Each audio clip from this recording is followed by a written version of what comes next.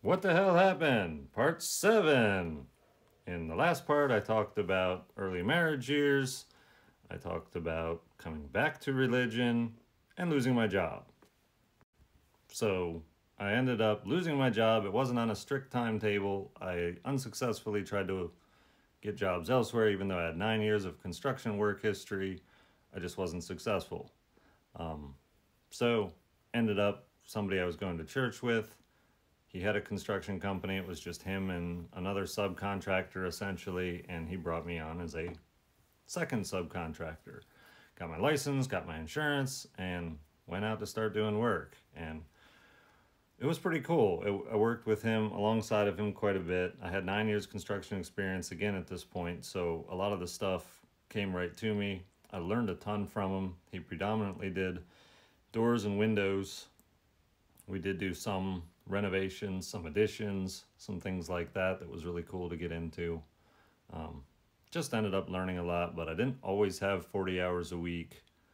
Um, Other times it was really busy, and this is where my marriage with Delilah started falling apart.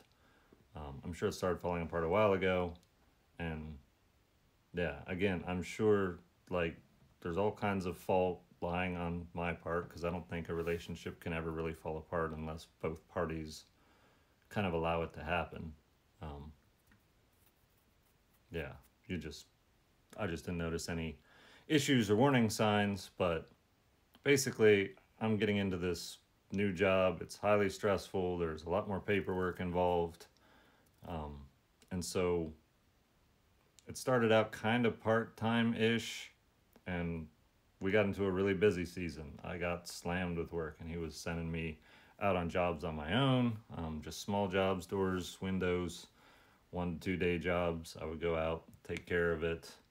Um, Ended up, as this was going on, I ended up selling my Mustang that I had for many years and buying a work truck, a black truck. You guys have seen it here on the property. I haven't driven it much at all recently, but that was my work truck.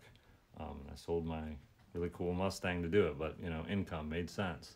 Um, Shifting gears back over to my marriage, things are really kind of going okay. We're kind of distant. I struggle like everything to get her to keep a job, have a job, bring in revenue because I'm struggling to make the ends meet on all of it. We were dead broke almost all the time, like living paycheck to paycheck. Neither of us had really much of any credit. We ended up just after the housing crash of, I guess it was '08. The prices fell, but all the regulations hadn't caught up yet, so you could still buy a house with almost 0% down. Meanwhile, my rent kept going up. Ended up realizing that I can own a house for less than my rent payment. So, bought a house. It was a project house. It needed a lot of help. 1/10 of an acre, over 100 years old, knob and tube wiring, all kinds of issues. And so we start renovating this house, and she changes jobs from, I find it hard to believe she had a fast food job that long, which she probably did. Um, the church we were going to had a daycare, so she switched over and worked as a helper in this daycare, and that seemed to be going all right. She had some trauma issues at work and stuff, so it was kind of going all right, but it wasn't really. I kept working on doing my own business, and this house that we got, I'm renovating it because it's got issues. I'm moving walls, I'm tearing off drywall, which is horsehair, plaster, and lath, finding all this wiring that's not right, have to replace all of it. So I'm slowly working on that in the evenings, and yeah, Delilah's just sitting there on her computer. She's just not a very motivated person. Like, I wasn't really either when we got married at a young age, and I started getting more sense of responsibility, wanting to get somewhere in life, wanting to, yeah, accelerate. And make more money. So I'm pushing really hard. I'm starting to bid my own jobs on the side, which isn't really on the side because I wasn't truly an employee. I'm bidding my own jobs. I'm working on this house at night, and we get a group of friends. Basically, almost kind of like a reenactment kind of group. Not really. We really just went on hikes and hung out, and we just had this group of friends. So we just hung out with them. We had a similar interest. Just whatever, having fun. She loved to go do stuff with them. I did too, but I was so busy with everything else going on that I just didn't go all the time.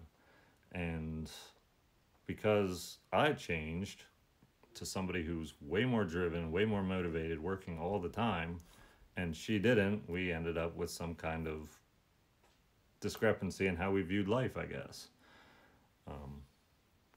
Anyway, for the most part, everything's going good. She's hanging out with this group of friends a lot more, and I'm totally good with it. Like, that's cool. Like, it gives her something to do while I'm doing my thing.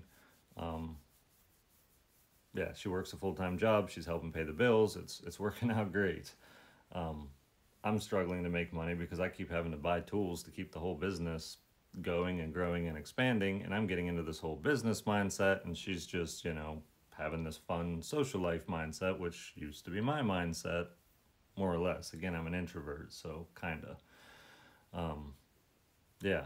Anyway, eventually it gets to the point where we just don't really talk anymore. We don't communicate much anymore. Like, nothing seems to be going bad, but nothing seems to be going good either. And we just do less and less stuff together. And one of these times we all went on a group hike with this whole new group of people, and she was just downright nasty to me, like just putting me down, and I had no idea where it all was coming from.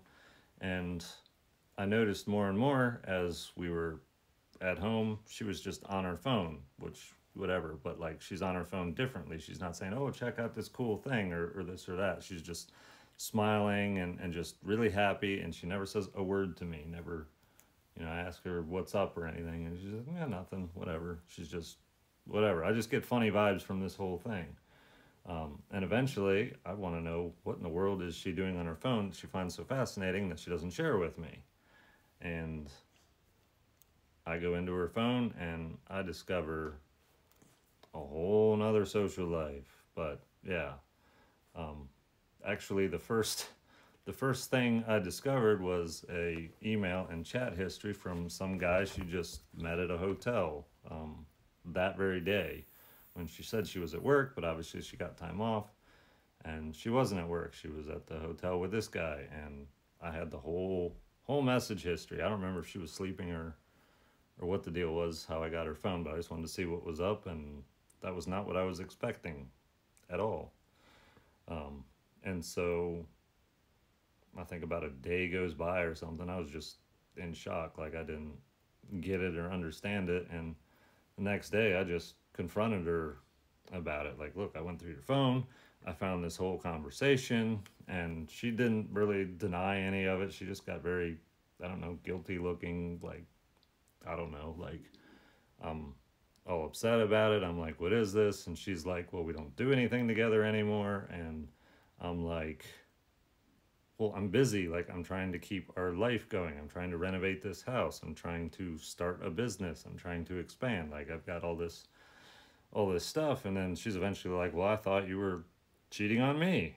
And I'm like, when would I have time to do that? No.